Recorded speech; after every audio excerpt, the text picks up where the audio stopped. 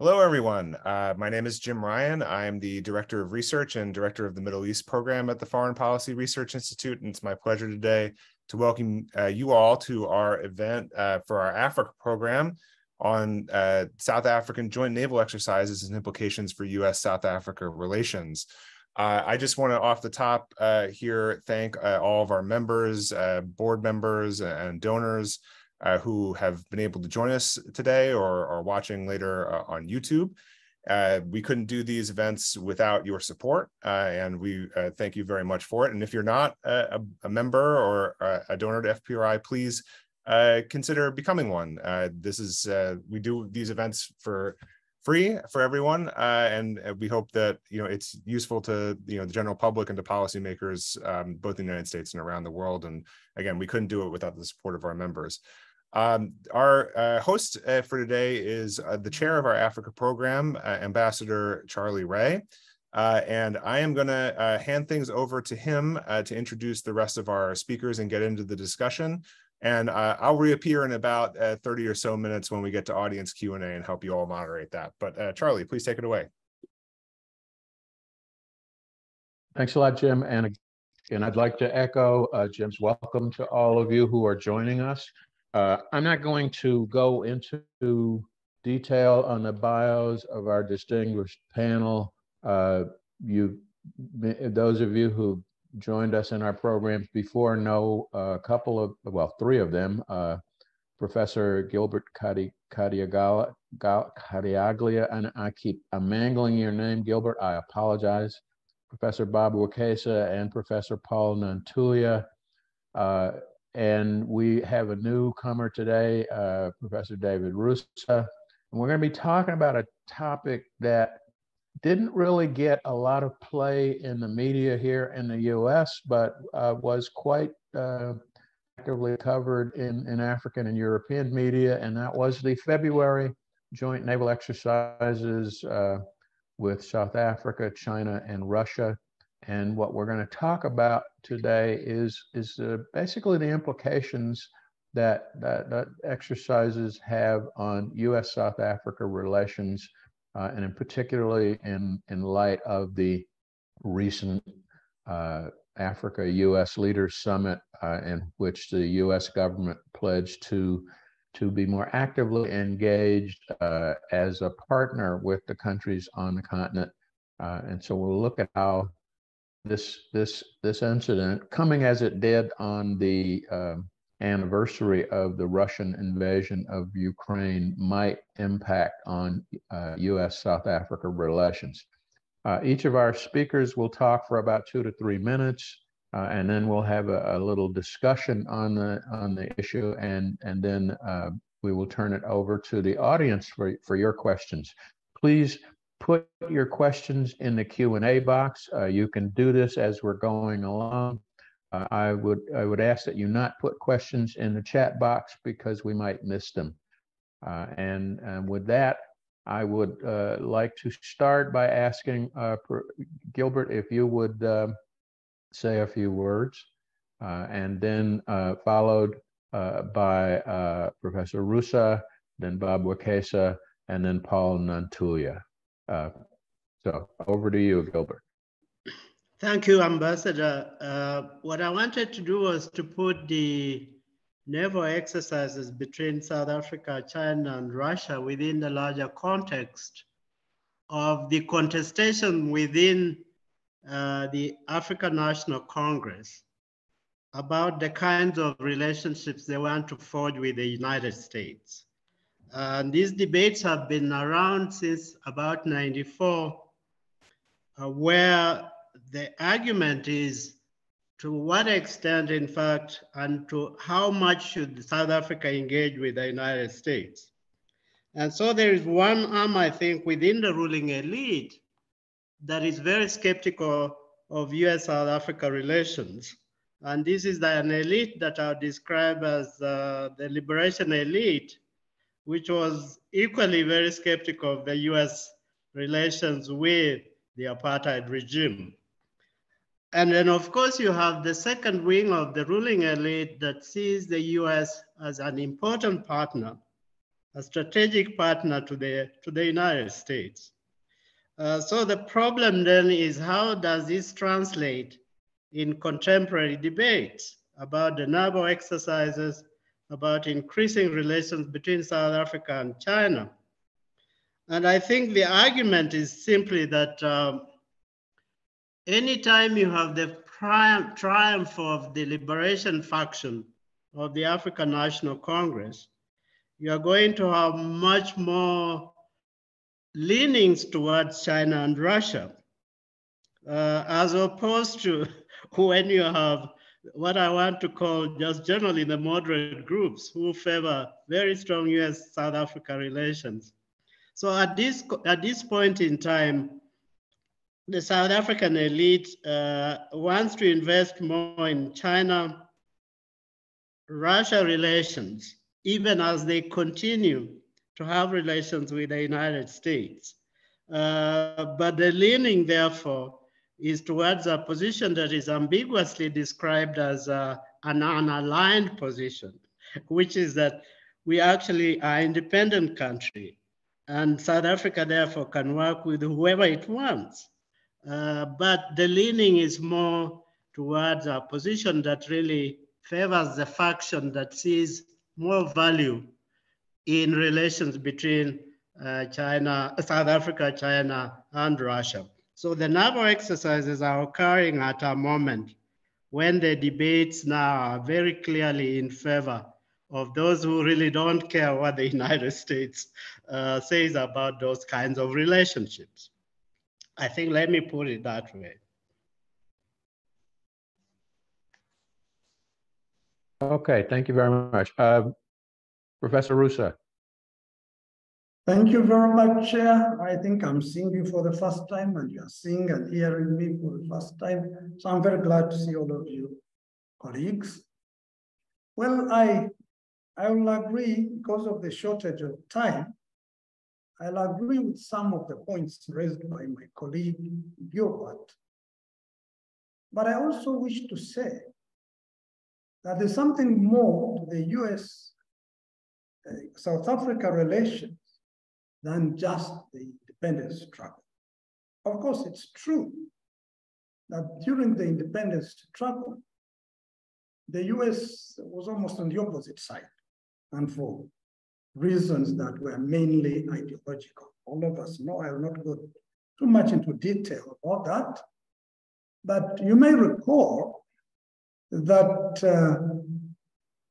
South Africa was looked at by the West as the last bastion against communism.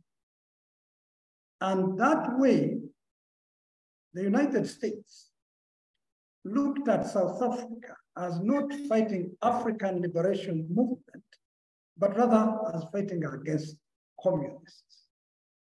And matters were not helped by the fact that Cuba was brought in to help Angola fight off UNITA rebel movement, and also to fight for the independence of Namibia.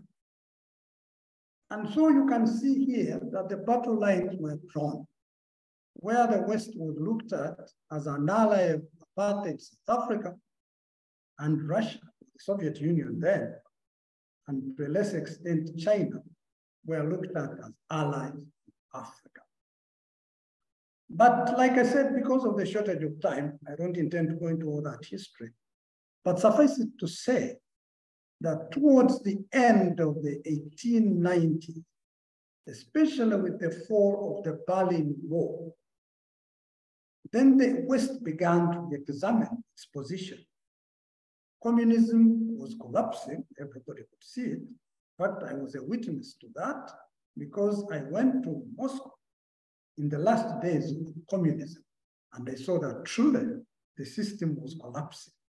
And because communism was collapsing, now the West no longer saw the need to just support South Africa or the bastion against communism, which was collapsing in any case. And then also, we should not lose sight of the fact that if communism had not collapsed at the time it did, I doubt if South Africa would have got independence at the time it did. There would have been bloodbath in South Africa.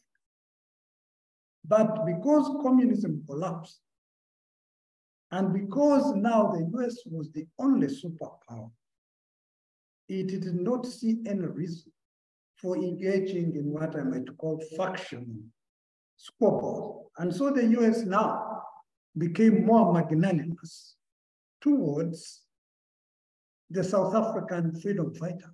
Of course, the events were so fast.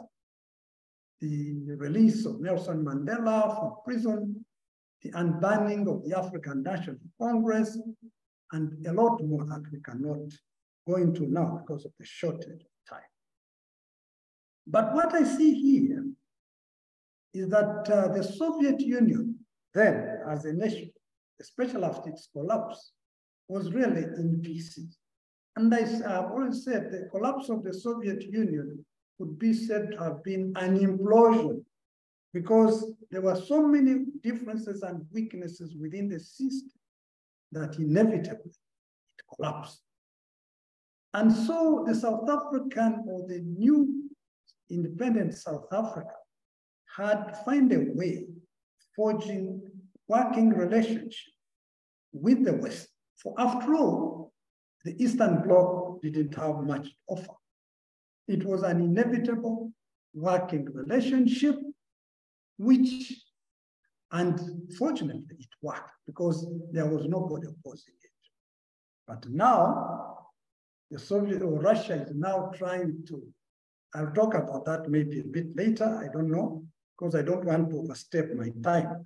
Chair, I don't know whether I've not gone beyond my time. You can advise. If I have, I think I'll leave it here, but I'll come and chip in at a certain time. Thank you. Thank you. Bob?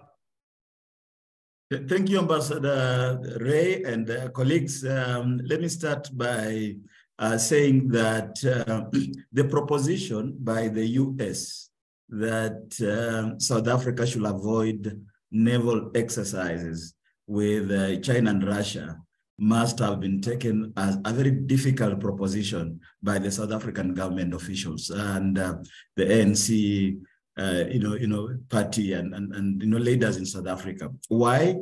It is because in the current situation, South Africa has invested quite a bit in the so-called Global South, in the so-called non-aligned movement, which is, of course, non-alignment is not neutrality as we now know. South Africa has increasingly inclined itself towards Russia and China.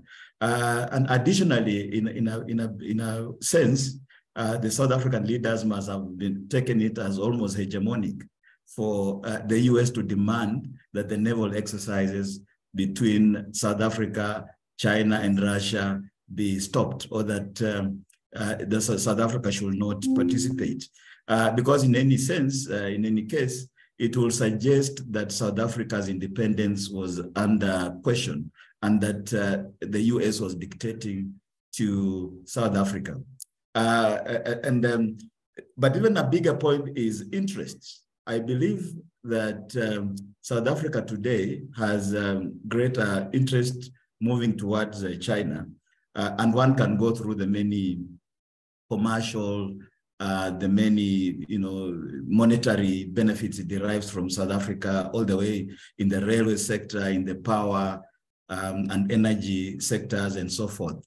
And so if South Africa said, look, we are going with the US position that we should not do naval exercises with Russia and China, it will also be saying that Russia and China, we are actually abandoning you at this moment in time in view of the war in Ukraine.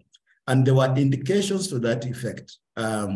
We realized the South Africa's initial position, the foreign minister initially repudiated Russia's invasion of Ukraine when the invasion happened in February 2022. But within a few days, she came back to say, no, look, we are taking the position that we're not condemning Russia. And we all know the voting patterns of South Africa during the UN resolutions. So I suppose South Africa was put in a very difficult position and decided that it will still go with Russia and China, even in kind of defiance, if you wish, to the US position. And as I've mentioned, as a BRICS member, as a member of the New Development Bank of the BRICS, as well as a country that is looking towards the East for financial infusion into its economy, which is struggling, I suppose that will have been a big motivation.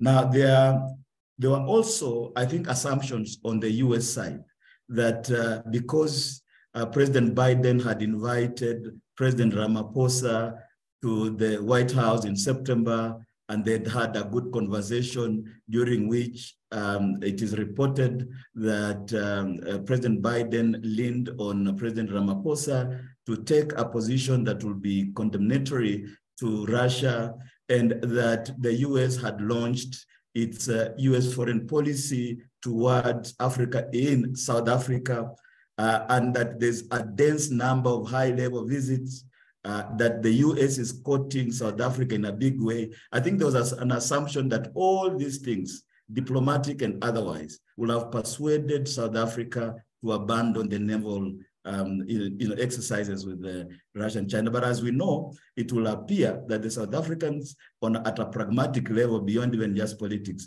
look at it and say it will be a loss for us, even on the economic front, if we abandon our position. Now, the implication here, as I see it, is I suppose the US will be looking very keenly at its relationship with South Africa in view of the geopolitical and geostrategic interests that are at play. One position will be that there will be more investment in diplomatic work towards South Africa to persuade it towards the US position. But the other position is the possibility of retaliation. And that voice of retaliation is already being seen in the resolution, kind of proposed by US, representatives, Congress to review the relationship between South Africa and the US. That resolution is out there. I don't think it's been debated yet, but it's to review the relations in view of the fact that South Africa is inclined more and more towards Russia and China. I'll stop here. Thank you. Thank you. Paul? You're on mute. Thank you. Thank you, Ambassador Ray. I think this is the third or fourth project that I've worked with you on. It's really been a pleasure, and all the other panelists who have all mentored and inspired me in different ways. In the interest of time, I think I'll just focus on three elements. The first element is what I would call the operational or the warfighting aspect of this exercise, because when military exercises of this nature are conducted, they can either be aimed at developing warfighting capabilities of the countries involved, or they can be aimed at political and ideological signaling and messaging in this particular case. And I think if you look at the assets that were brought into South Africa for this exercise, when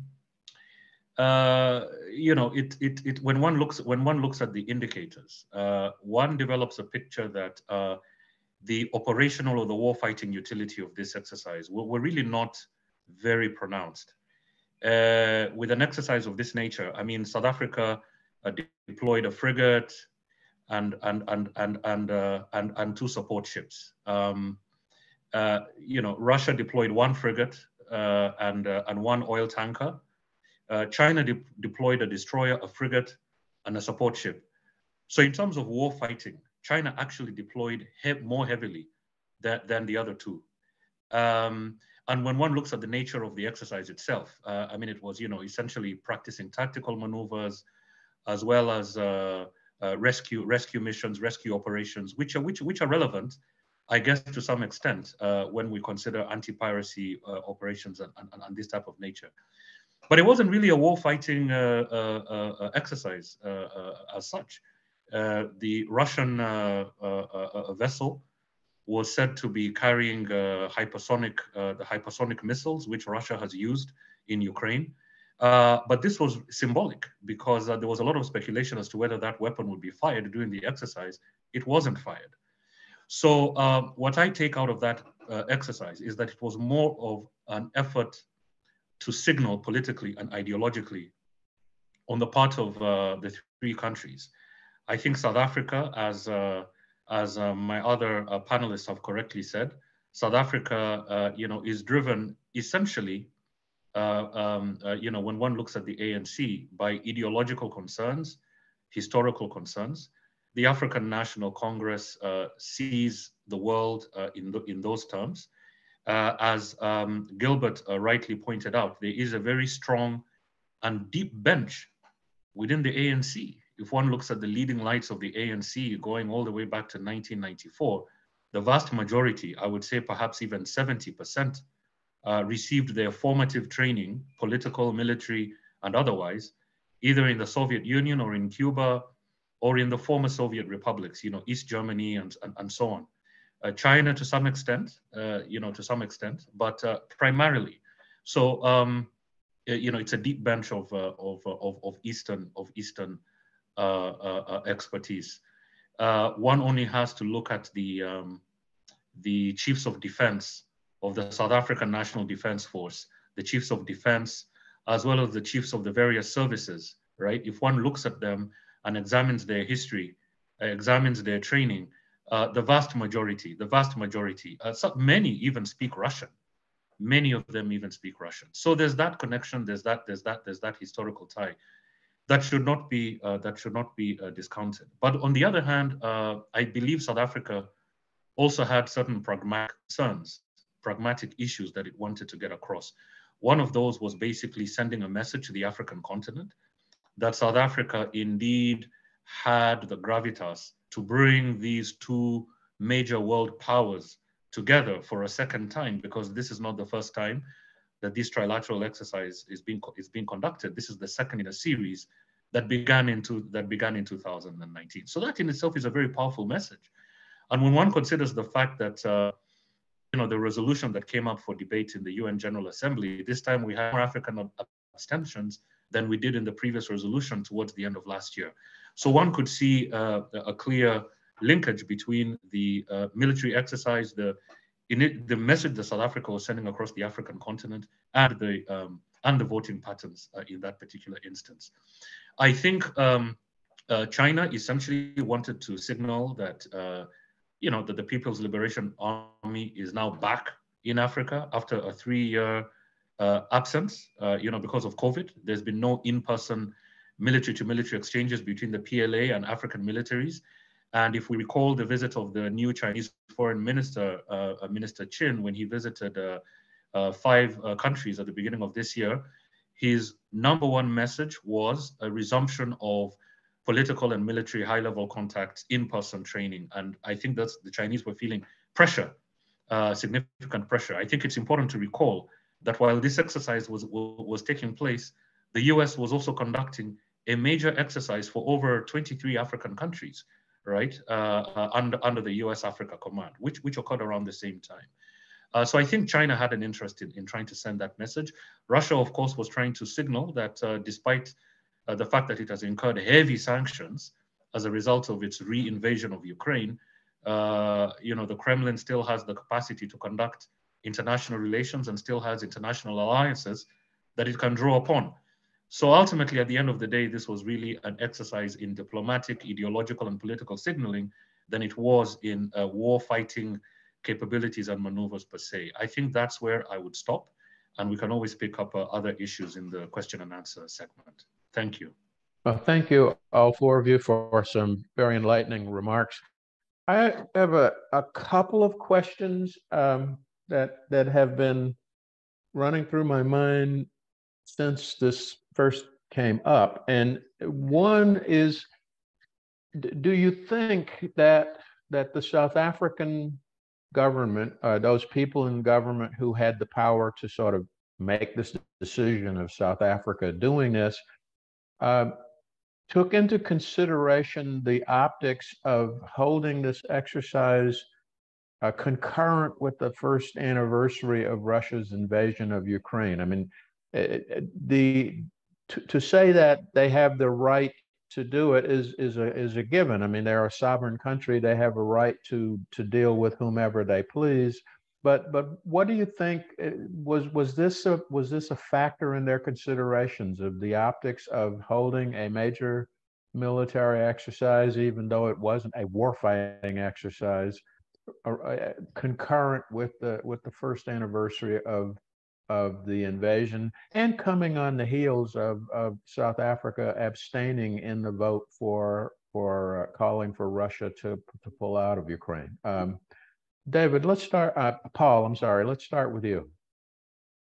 Thank you. I think I'll defer to David, to my elders first, and then I'll go second. Okay. All right. We'll go with the older David.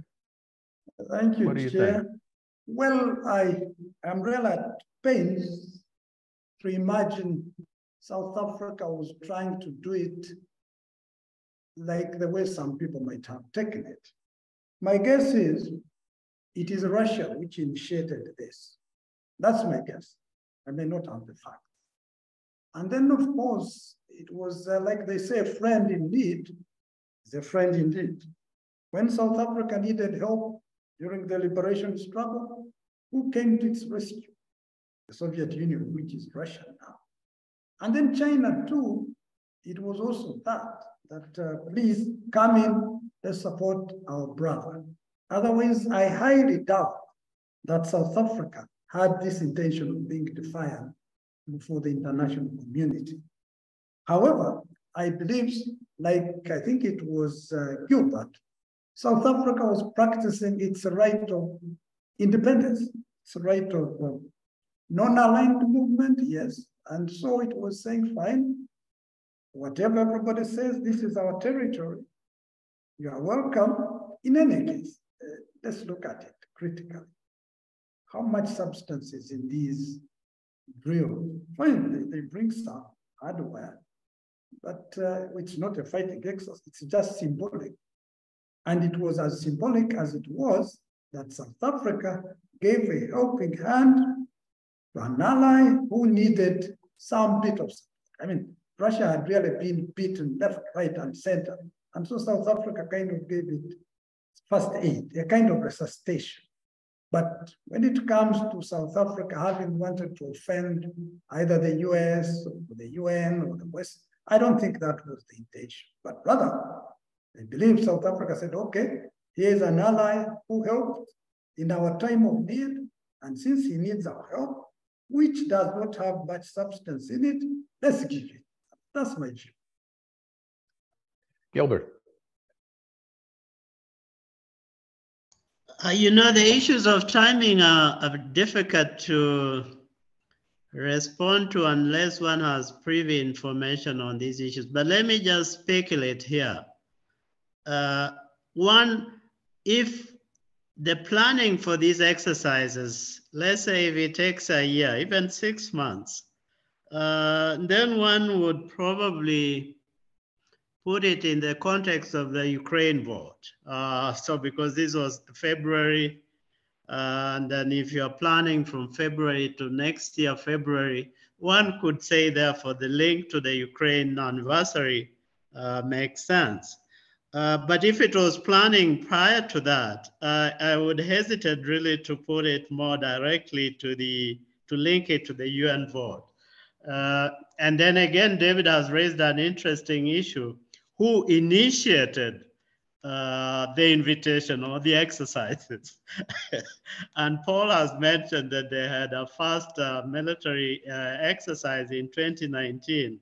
So again, issues of timing, issues of planning, I can't really honestly say. But even though I think the point about the vote also speaks to the issue around, even if it was planned in advance, could it have been postponed? That's now from the South African side. I mean, if the South African side wanted to at least express some dissatisfaction with the Ukraine affair, would it have postponed the event? Did it have the courage? Did it have the leverage? And it's really hard to know unless we have an understanding of the planning part of it, and then the kind of the invitation. Who led this initiative? Bob, you want to put your 2 cents worth in? No, sure. And I think without regurgitating what my colleagues have said, I will say the issues of the anniversary and the symbolism thereof notwithstanding, I think the South Africans will have no qualms going with the date, because in any case, they already have a position on Russia's invasion of Ukraine, which is do not condemn Russia, which is that our alliance with Russia is important. So I suppose, and again speculatively, even if the anniversary of the invasion is important, is significant, is symbolic, the default mode will be, where do we stand on this issue? We stand with Russia. So we will still go with it. And at the same time, again, speculatively, the Cutlass Express exercises that Paul was mentioning earlier, I suppose this will, in the military intelligence circles, will have been known in advance by the Russians, the Chinese, and the South Africans.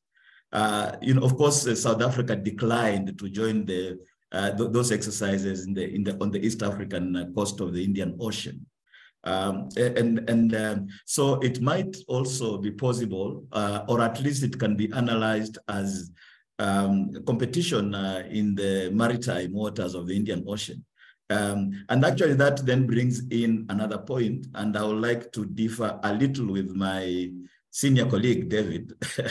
I think this is friendly fire. It's not almost like the naval exercises themselves. But my position is that these naval exercises are critical beyond symbolism.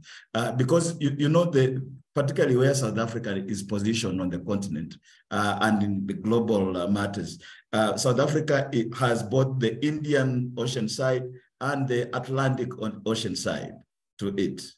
There's a lot of trade. It's a major, I think next to the Mediterranean, it's one of the major trade, maritime trade routes.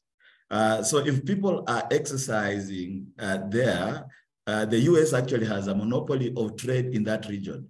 But if increasingly Russians and Chinese are also getting into that area, just like the wider Indian Ocean, that can lead to potential frictions at sea. And therefore, I think they will be very keen to look at the strategic Cape route that's important.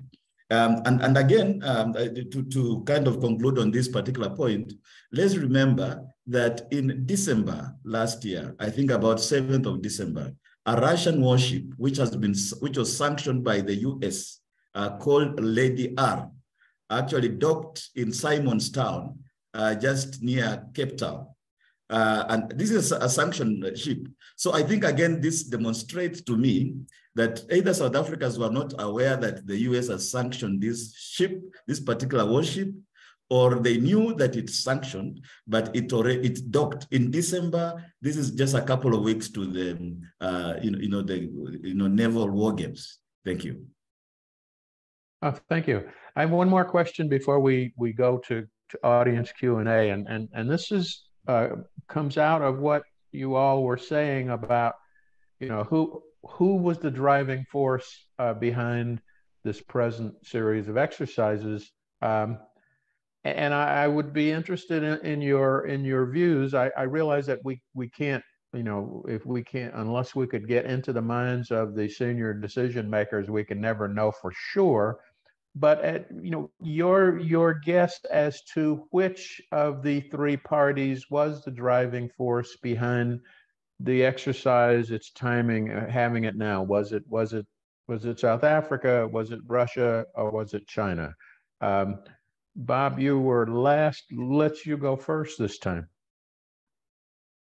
All right. No, thanks. I suppose what I'll say is, again, this is foreign policy analysis in a speculative manner, and that's what we do actually. When you do not have all the facts at play, you look at factors that can help you make a deduction. And in this case, we look at the military capabilities. Of these powers, of these three countries, which one has the largest military power? I'll suppose China does today, and therefore China will have had a very strong say in that.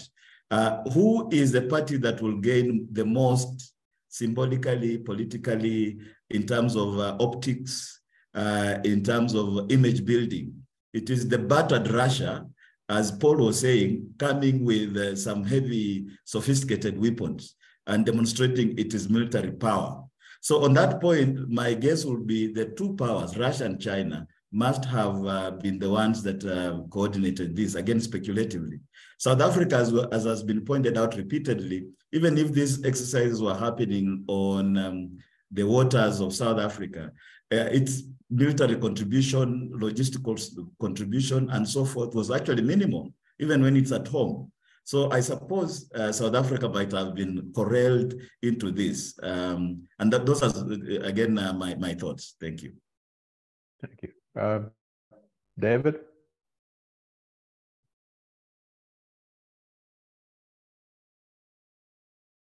You're muted.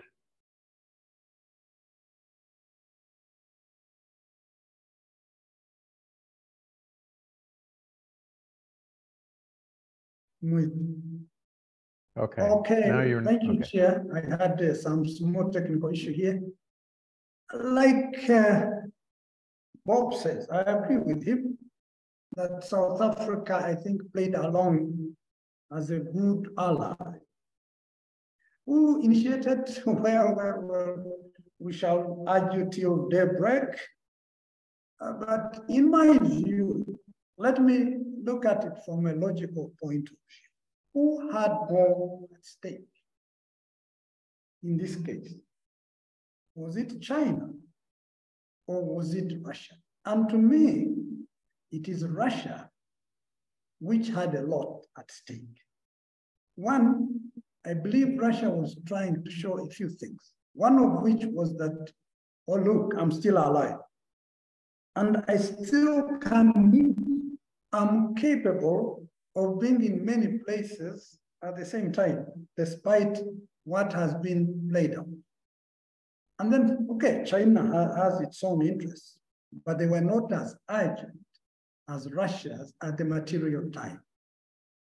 South Africa, of course, both Bob and I agree that it just played along as a member of BRICS and also as a good ally.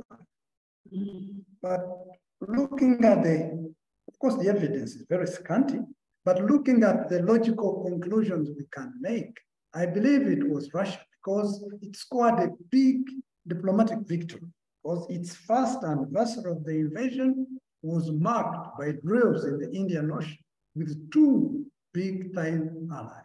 And so to that extent, Russia was the greatest beneficiary.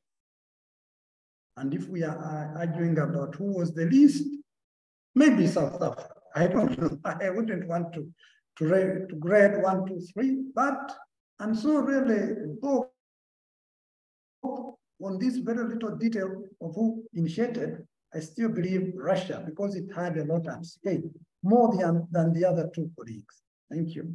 Thank you. Paul? Yeah, no, I think I would agree with my seniors that Russia definitely had strategically a lot to gain from this. After all, it is the one that has been sanctioned. It has lost its defense contracts. Russia is the biggest military supplier to Africa. That might change because African countries no longer have access to their export buyer credits from these Russian defense companies that have been sanctioned. Okay, so Russia stood to gain. Russia stood to gain, and I think, this is also not the first time that Russia has done this kind of brinkmanship, right? I think it was in 2019 or maybe 2020 when, if my memory serves me right, when Russia flew bomber carrier aircraft into South Africa. Nuclear bomber capable aircraft into South Africa as part of military diplomacy. I mean, that wasn't an exercise, but it was really as part of military diplomacy. So Russia does have this propensity to use to display military muscle as a diplomatic and political signaling tool. So yes, I think Russia stood to gain. But I also think there's an element that perhaps we could discuss in the Q&A, which is the impact that this might have on the ANC's long-standing posture as a neutral arbiter between international disputants. The ANC was involved in Northern Ireland. The ANC, bringing about a solution to that crisis, is very proud of it. The ANC is very proud of the role that it played in Libya, resolving the Lockerbie crisis. The ANC has really punched way above its weight when it comes to these matters. Tokyo Sehwale, one of the members of senior cadres of the ANC at the beginning of this conflict in Ukraine, was talking about, and rightly so, the numbers of MK cadres, the military wing of the ANC, and who received their training in Ukraine when Ukraine was part of the Soviet Union, right? And that puts the ANC in a very unique position in the global South as an organization that has strong ties with both Russia and with Ukraine, which might have created an opportunity for South Africa itself, the South African government, and the ANC as a ruling party to bring about some sort of dialogue between the two sides. This would have been quintessentially a foreign policy stance, certainly under Mandela and Thabo Mbeki. The ANC has always had that deep strand within it. So it leaves many, and I would suspect even within the ANC itself, that are asking questions as to whether South Africa can still be able to play that kind of role in the context of these exercises and the timing thereof. This is one thing that I'd wanted to raise. Thank you. Thank you. And finally, Gilbert, you get the last say before we go to audience Q&A. No, first I wanted to say that this was not a BRICS exercise.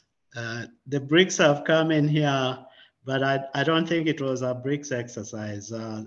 India and Brazil would have had to be involved if it was to be a BRICS exercise. So this was essentially China, Russia, South Africa, and I think the beneficiaries are to Russia for good reasons that have already been mentioned. But South Africa too, for reasserting its independence, but more important, the South African army has been degrading, Navy has been degrading over the last few years. And I think there's just an effort now to rebuild that Navy. Its capability was not as solid as it used to be under apartheid. And so these kinds of exercises, I think, are going to inject new energy into the restoration of the ability of the South African Navy to play the role that it potentially could, but it hasn't been able to. Oh, thank you. And now we will. Charlie, it looks like you went on mute there. I'm taking the baton anyway. Right, so we'll turn it over to you. Sure. We have a number of great questions, and I'll try my best to sort of package them together for the group. I also wanted to remind folks, if you haven't seen the link in the chat to fill out a feedback form for this event, please take a quick minute after this event to fill it out. Let us know what you think. It really helps us better target and curate and put together programs that everyone enjoys. So I'm going to pick out one or two questions here, but I just want to thank the panel here for a really fascinating discussion. I have kind of a question of my own. What a lot of this discussion has brought up, for me, is that let's say it kind of echoes a critique that's been made of the United States strategy towards China. I don't know if any of you may have read Jessica Chen Weiss's piece, "The China Trap in Foreign Affairs," from back in the fall, which more or less has asserted that the United States doesn't really have a positive program when it comes to countering China. A program in the case like this one with South Africa that doesn't necessarily take into consideration South African strategic interests and react accordingly. So I'm wondering, you know, for you all, what kind of recommendation you might have towards, you know, building an American foreign policy strategy, you know, with regard to South Africa, that, you know, positively challenges or positively reacts to, you know, the relationship that they have established already with Russia and China, and appropriately considers those interests. Sort of on the flip side of that, I'll wrap this together with a question from Bert Chapman, which asks, you know, he says, you know, are South African policymakers concerned that they could become more vulnerable to Chinese pressure, like other African countries are, particularly, you know, regarding Belt and Road funding, if they do not support China on, you know, a wider array of strategic interests, in particular, Taiwan? So I'll sort of leave that to the panel. I think we ended with Gilbert. Do we want to start back then again with Gilbert? I think, but it's in the question of vulnerability is very much appreciated within the South African leadership. They've now dealt with China for about 30 years. And I think they understand China sufficiently to know that I think there are some vulnerabilities, particularly on the military side. The problem is whether there is a strategy to manage those kinds of vulnerabilities. I don't know whether there is a national strategy on South Africa. I've always worried, for instance, if the Chinese have to take a position on Taiwan, or they invade Taiwan, what would African countries do? And it's a very interesting issue, because it's going to emerge, and that's why the vote on Ukraine in the UN in the UN General Assembly is important, because the worry in some cycles is that the Chinese would expect wholehearted support from its African allies if it were to make such a move on Taiwan. And it's a real concern. But again, you have a faction within the leadership that doesn't think that's a vulnerability at all. This is our ally. We can deal with him, and we have shared interests with the Chinese, and therefore we are not reasonably vulnerable to intimidation down the road. But let me also just put in the issue around the debt issues in Africa, China and Africa. I've always thought that in the long run, the Chinese are waiting to wield that card at the very end of their maneuvers on Taiwan, for instance. If the African countries were heavily indebted to China, would have to make a decision on whether, in fact, they are going to condemn China if there was a vote on the Taiwan issue. So that it's something we have to prepare for, but I don't know whether the South Africans have a strategy on that kind of matter. So it's a very good question.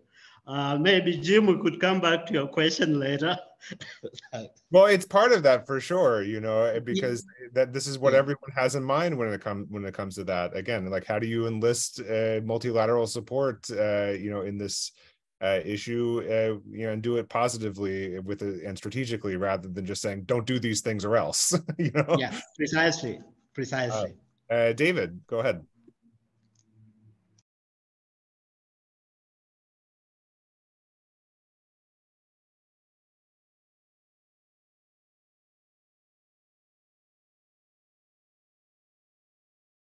I think David may be trying to unmute.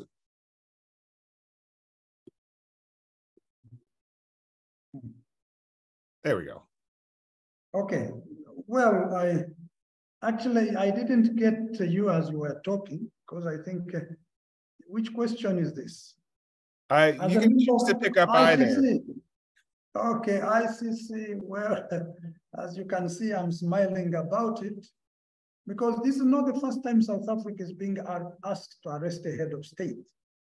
I remember some few years back, towards the fall of Omar al-Bashir of Sudan, the ICC had issued an arrest warrant, and he visited South Africa.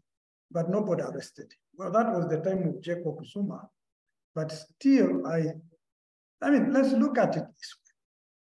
Sometimes we old men love using anecdotes. And I love the anecdote of belling the cat. I think some of you must have heard of belling the cat. Who is going to dare arrest Vladimir Putin? Is it the South African Armed Forces? So this one is just a diplomatic gesture maybe, but of no consequence. I do not think any country, not even the United States, would arrest Vladimir Putin, unless you want to risk a nuclear. And I know nobody wants that. So I think this one is a non-starter. That's it.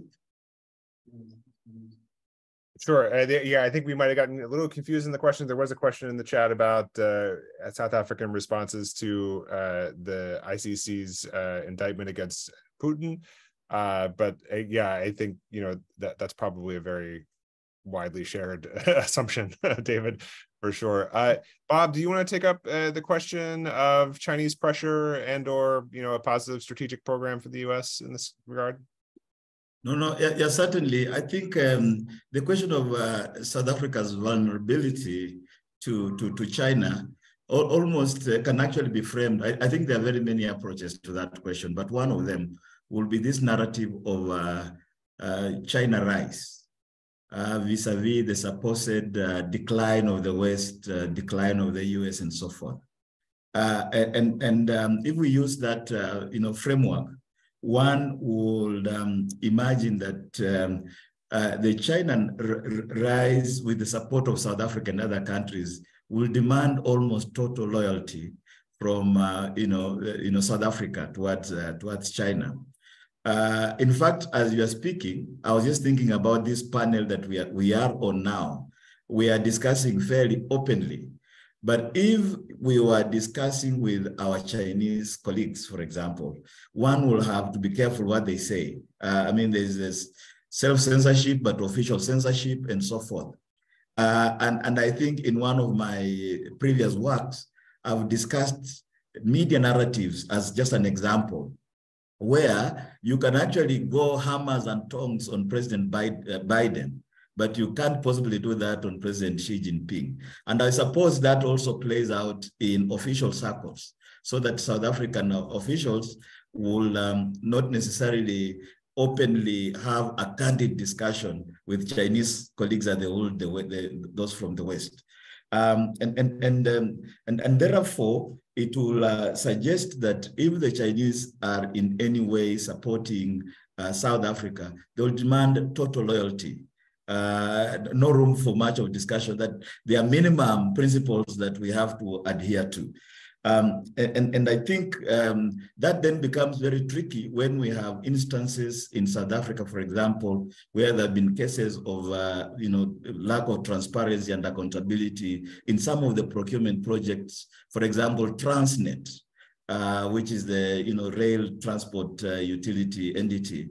There's also been questions raised about funding from the New Development Bank, which of course has a heavy Chinese footprint, for Eskom, which is the power, energy, electricity utility company, tending towards some not quite above board kind of practices. So I think the Chinese will perhaps demand that we do not we hash some of the more difficult questions. We use the backroom diplomacy on the difficult questions, and yet South Africa is a democracy. So there are very vibrant voices. Even on just the naval exercises alone, it was not as if it was uniform agreement. There were lots of voices of opposition. I think then that will be a tricky, diplomatic arena. Thank you. Many thanks. It's a great response. Paul, go ahead. Yes, no, thank you. No, on this issue, when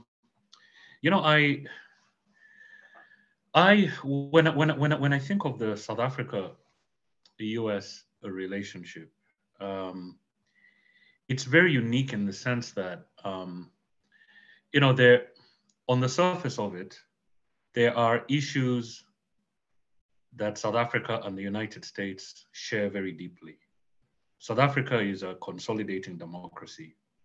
It has got more independent institutions. The independence of its institutions has for a long time been a model for the rest of, not just the rest of Africa, but even the rest of the global South. Perhaps even internationally. Which ruling party has ever taken measures, successful measures, to eject a governing head of state twice in a row through a democratic process within it? None. So South Africa has certain qualities, certain ideas of governance that are shared with the United States. In fact, just by looking at this, South Africa ideally should be Washington's strongest ally in Africa. Yet clearly, we all know that that is not the case. So there's that aspect. But then you also have this other aspect that all my elders have discussed very eloquently in this discussion, which is the deep bench and the well-grounded ideological framing within the ANC, and the ANC's political and ideological memories of its allies during its very bitter struggle for freedom, which seems to be getting stronger and stronger the farther and farther away we move from 1994, which means that there are younger echelons within the ANC that hold on to those ideas, perhaps even stronger than the generations that went before them.